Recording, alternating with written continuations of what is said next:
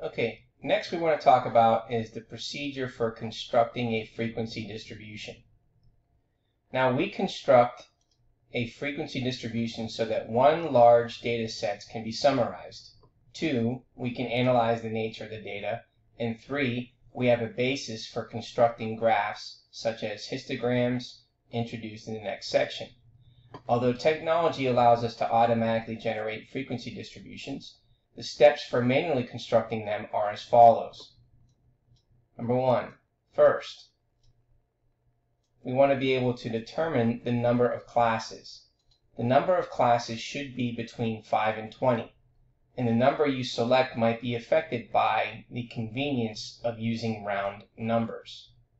Number two, you want to calculate the class width. The formula for the class width is the following. It's going to equal the maximum data value minus the minimum data value divided by the number of classes. Then, once you get that number, you would round this result to a convenient number. It is usually best to round up. Using a specific number of classes is not too important, and it's usually wise to change the number of class so that they use convenience values for the class limits.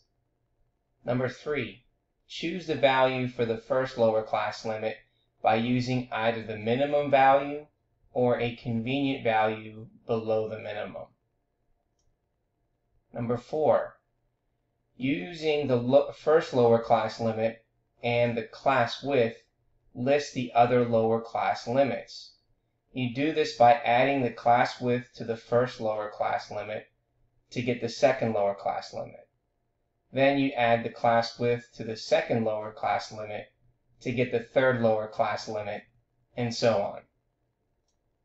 Number five, you're going to list the lower class limits in a vertical column and then enter the upper class limits.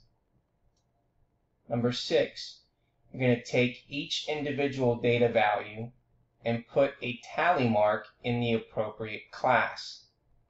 Add the tally marks to find the total frequency for each class. Now, when constructing a frequency distribution, be sure the classes do not overlap.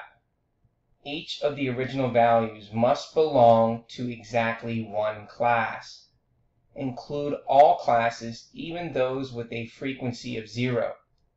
Try to use the same width for all classes, although it is sometimes impossible to avoid open-ended intervals such as 65 years or older.